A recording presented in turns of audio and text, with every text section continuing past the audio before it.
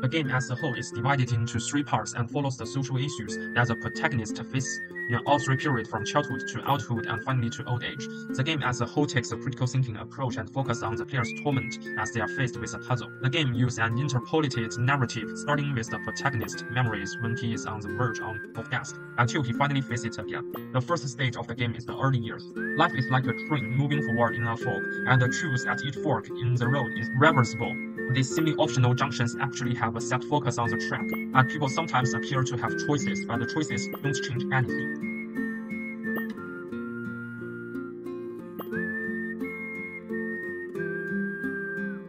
The early stages are all operated by the mouse and are mainly triggered by clicking on objects. The protagonist doesn't like the medical kit after receiving it, so the protagonist will choose another toy. The board and brushes correspond to the coloring game. Choose the colors by clicking on them with the mouse on the left and then fill in the pictures on the screen. The flute corresponds to a musical mini-game, which is completed by playing the corresponding sound effects by clicking on the icons below in the order of the musical score above. The doors correspond to the dress-up mini-game, where you switch the clothes on the dolls by using the arrows on either side. Scissors and colored paper correspond to the paper cutting mini-game, which is played by holding the mouse and moving along the edges of the shapes, completing a circle to finish the game. After all the toys have been replaced at the end, the character will find that only the medical toy box can be opened. Complete the infancy process by clicking to put all the items back in. As a whole, the second chapter contains a number of choices that not only exercise critical thinking, but also allow the player to reflect on the outcome of their actions. The purpose of the second chapter is also to illustrate that a person's life consists of countless choices that you may well choose the wrong option at the drop of a hat. So after making the wrong decision, are you willing to make up for your regrets or just to go with the flow? The second chapter of the game is middle age, when the player works in a hospital and many extraordinary things happen on an ordinary day. The player uses ASDW to control the direction, the scene, and the space to skip the dialogue. Once the player enters the hospital, they will first have a conversation with the staff and get the task of going to their girlfriend.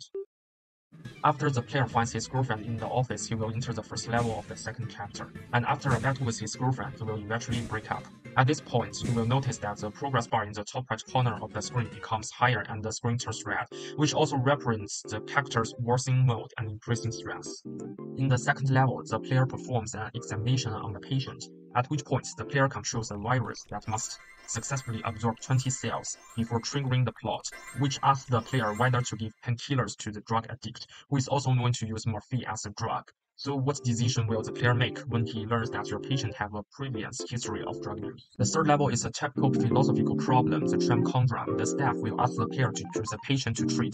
The triangle is between the first patient to arrive, the homeless man, the second patient to arrive, your father, and the last patient to arrive, the richest man in the city. Whichever patient is treated, the remaining two may die, because you did not treat them in time, and it is a test of medical assets, family, and the future that the player chooses. Unfortunately, whichever patient you choose to treat will suffer from bad influence, which will cause you to become increasing stressed and eventually depressed. The first level is the process of healing the player's inner world. The player wakes up in the middle of a desert and needs to stand on top of the desert oasis squares in turn in order to perfume the desert into an oasis and thus heals himself.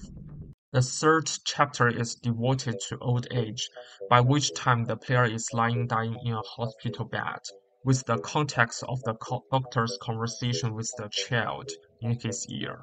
The first level is to find the exist in the darkness. Unlike the traditional maze game, the player controls the light inside him and is anxious to find the exist as the bombs around in the darkness, unable to see the way.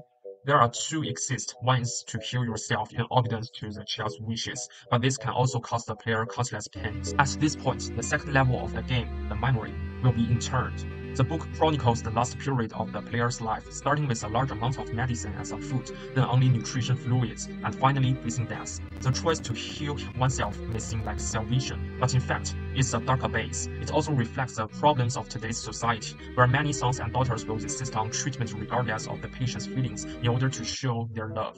not realizing that sometimes death is a real life instead. If the player chooses another exit in the first level, it means absorb the healing. Then a good solution will be unlocked. In the second level, the player goes to many places after being discharged from the hospital. In the gallery, the regrets of his early childhood are remembered, the love he missed in the middle age, and the remorse of the different choices he made in the third level of the second chapter. Unfortunately, life has no ifs, and a miss is a miss.